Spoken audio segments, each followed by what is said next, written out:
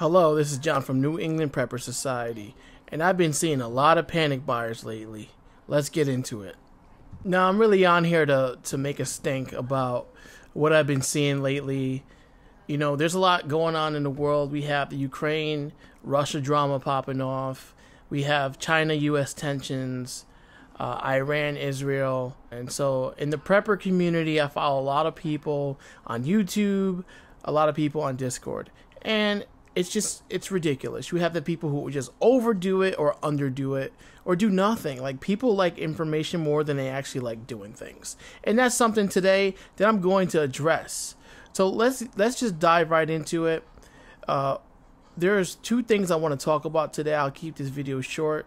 And one is the panic buyer. Let me explain to you what that is.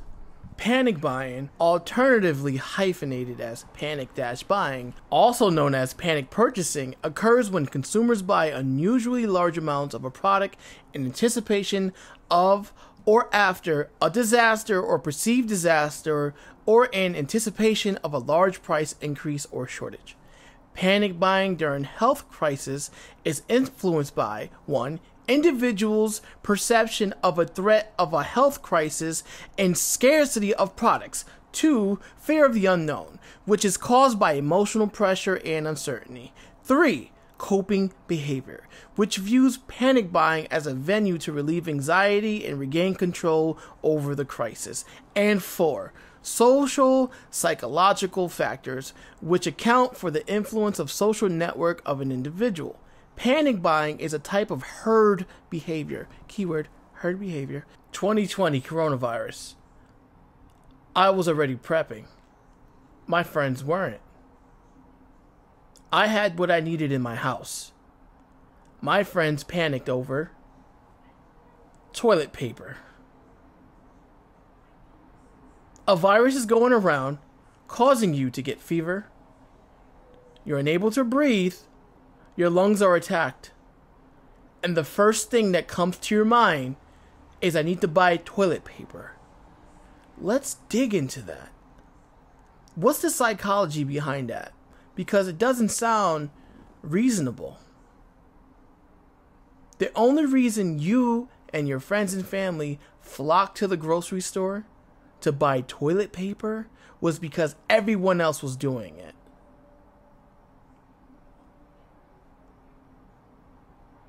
Sad music intensifies. Everyone else was doing it. Now you did it. Okay. That is a panic buyer. A panic buyer has no idea what to do.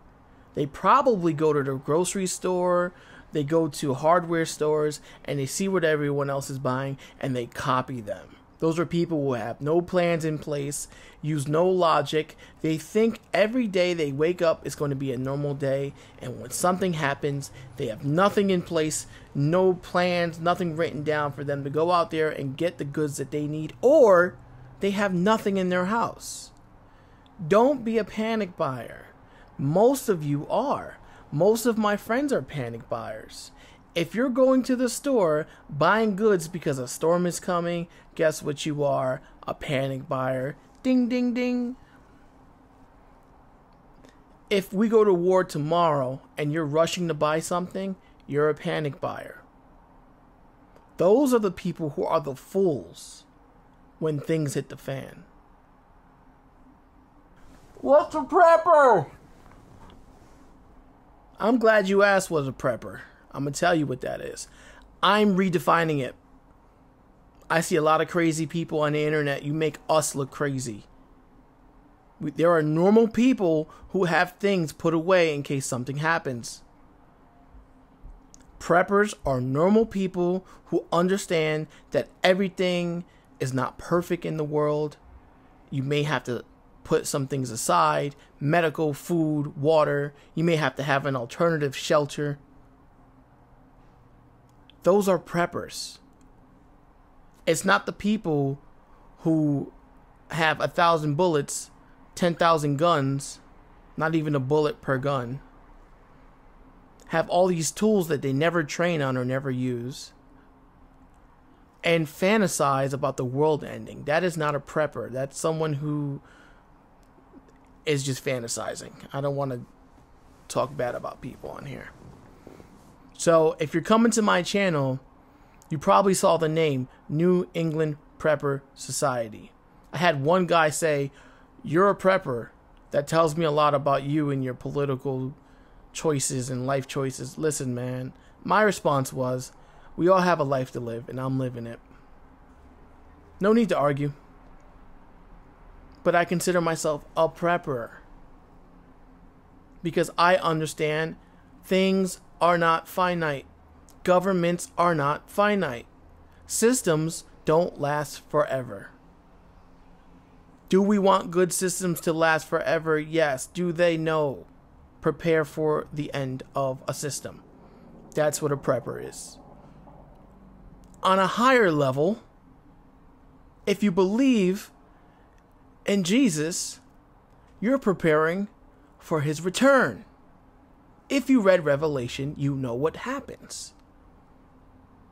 If you don't believe in the Bible, such is life. Let's see where that gets you.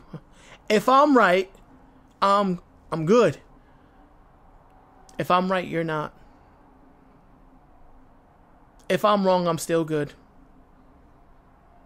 In the same prepping scenario, I have all this food, all these tools, off-site locations, a prepper mentality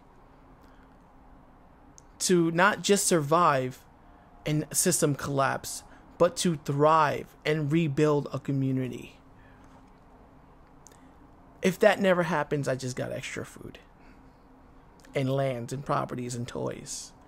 If it does happen, I'm thriving. What can you say about yourself? I encourage those, hear the call, hear the message, prepare for what's to come.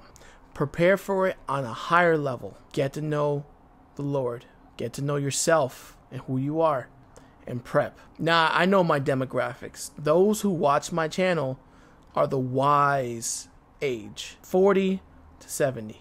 And I appreciate y'all and I respect y'all because you are the ones that pass the torch to me and my generation. And I thank y'all for coming to my channel to watch this. And I'm sure you out there have the knowledge, the skill set, the patience to deal with us. And thank you for that. And we cross paths or we don't, doesn't matter. But if we do and things are bad, we can build something. But that's my message today. My message really is to tell you to prep on a higher level, to understand what it is, and don't be a panic buyer. If I get one person out there that really takes this into an account, I'll be happy. Tune in for my next video.